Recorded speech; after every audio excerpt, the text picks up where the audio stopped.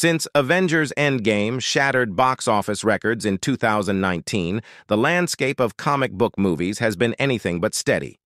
The genre, once the undisputed king of blockbuster cinema, has seen both triumphant highs and surprising stumbles. As 2024 unfolds, it's shaping up to be a particularly strange year for these films, with Joker, Folie deux, being the latest example of the genre's unpredictability. The turbulence began in 2020 when three high-profile releases, Birds of Prey, The New Mutants, and Wonder Woman 1984, all struggled, with the latter two failing to even recoup their budgets. The pandemic year proved brutal for the genre. While 2021's Spider-Man No Way Home was a major hit, its cameo-driven story has aged poorly as the initial excitement has worn off. Meanwhile, Marvel's other post-pandemic films left a fainter impression, with an increasingly confusing connection to TV shows clouding their impact. On the DC side, The Suicide Squad brought fresh energy to the brand, while Zack Snyder's Justice League continued to cling to the past. Sony's contribution, Venom: Let There Be Carnage, did well enough, but it remains the only live-action film in Sony's Marvel universe to spark widespread interest. DC's fortunes have been similarly mixed. While The Batman is often regarded as the best comic book movie since Endgame, other DC films, such as Black Adam, Shazam, Fury of the Gods, and The Flash, failed to make a lasting impact. Meanwhile, Aquaman and the Lost Kingdom has struggled to maintain momentum.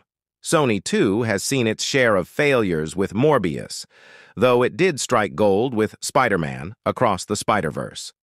Marvel's strongest recent offerings came from director-driven projects like Doctor Strange in the Multiverse of Madness and Guardians of the Galaxy Vol. 3 Stars, where the creator's distinct visions shone through.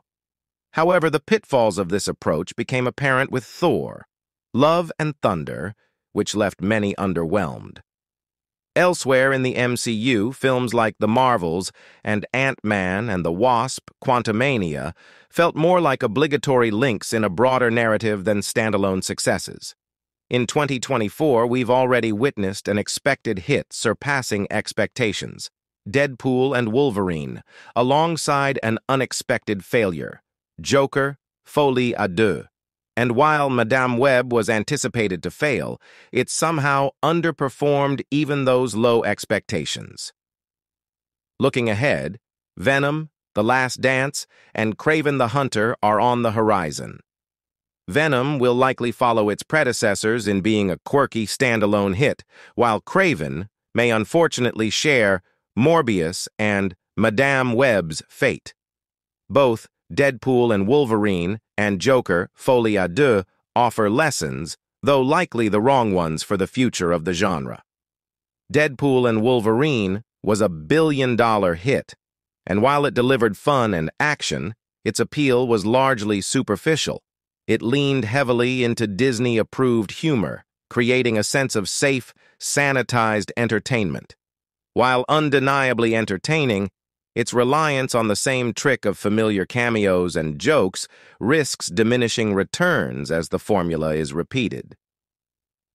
Joker, Folie deux, on the other hand, attempted to push boundaries. While it may have faltered, with a courtroom drama that quickly turned dull and a controversial plot point involving a character's sudden transformation, it still aimed for something more profound. Despite its missteps, it is the kind of movie that seeks to provoke thought, making it a more intriguing failure than Deadpool and Wolverine's shallow success. Ultimately, Deadpool and Wolverine might have been the bigger commercial success, but it's films like Joker that challenge the boundaries of what a comic book movie can be. Even when they don't quite work, these ambitious swings are vital for the genre's evolution, especially in an industry that risks growing stale through over-reliance on safe, formulaic hits.